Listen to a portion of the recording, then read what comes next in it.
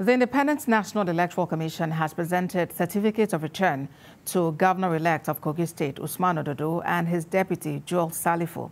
The certificates of return were presented at the INEC headquarters in Lokoja, the state capital, on Friday, amid jubilation by supporters. Mr. Ododo of the APC had won the 11th of November off-season governorship election in Kogi, having polled 446,237 votes to defeat Murtala Ajaka of the Social Democratic Party, who came second with 259,052 votes.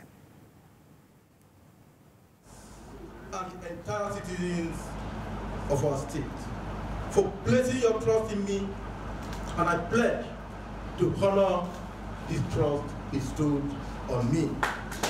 Our mission for Kogi State is one of progress, unity, development, and shared prosperity. I want to acknowledge all of the contestants.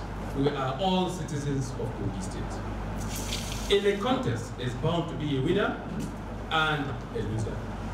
In this particular contest, Usman Ododo and Joel Salifu of the All Progressives Congress APC have won this election. And I want to tell every one of you who participated in this democratic process to learn lessons from this rather than antagonize.